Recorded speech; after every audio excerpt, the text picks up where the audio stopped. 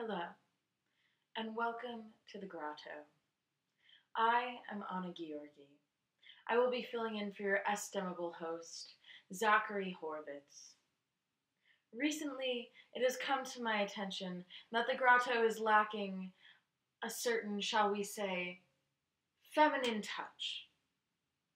That is what I seek to bring to the Grotteau tonight.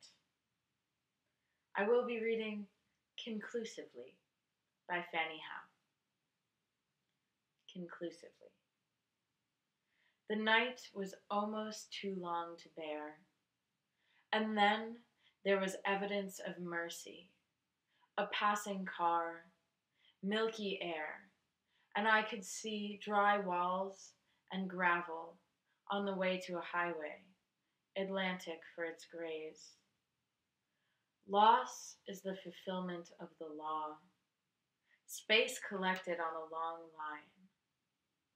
I was eliminated as a locus of mothering, a she, physical, but imaginary as a restless daughter.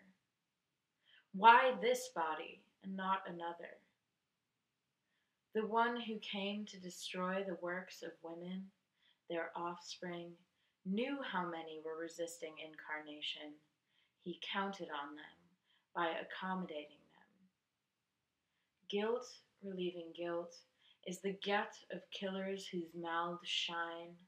I can't say enough of this. Red because sore and polished because wet. One died to become the spirit guide. Before that time, there were second persons in everything. Then saints. Then no one to lead anyone to heaven. Cosmic expansion has gone in its preferred direction. I can hear the hour. This has never happened to me before. One day, I will shake the blue sky from my hair and slip back to consciousness, the thing that is always aware with or without another living creature to share its pleasure.